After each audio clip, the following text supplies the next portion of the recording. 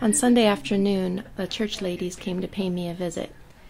While they were there, they tried to put together a 12-piece puzzle, and it took them 15 minutes, with multiple people shouting out directions and encouragement. As I was watching them put together this puzzle, which to us would be such a simple task, it struck me that our lives were so different growing up. But that isn't what makes me feel most alienated from them. It's the fact that I can't understand what they're saying most of the time. Please pray for me as I try to learn Bambara so that I can connect with them and other women in our town.